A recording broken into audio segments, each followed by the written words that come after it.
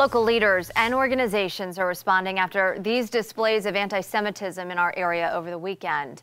Anti-Semitic flyers were handed out around the Lake Forest neighborhood of Lutz on Sunday, and people held Nazi flags and signs outside the Tampa Convention Center on Saturday during the Turning Point USA Student Action Summit.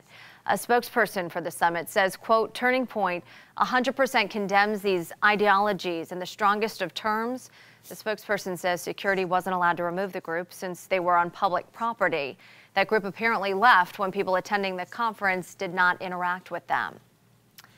Also, the Florida Holocaust Museum releasing a statement saying, quote, this isn't about politics or religion, it's about humanity. The Florida Holocaust Museum calls upon everyone to condemn this blatant anti-Semitism in the strongest possible terms. This should matter to everyone. And because of that, both Democratic candidates for Florida Governor Charlie Crist and Nikki Fried have responded to this weekend's incidents, and here's how they've done it. Representative Crist tweeted this message calling the demonstrations reprehensible.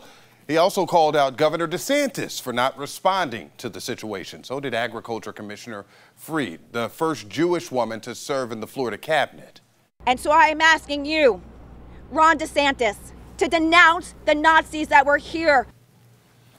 We have reached out to Governor DeSantis' office for comment. We will let you know when we hear back.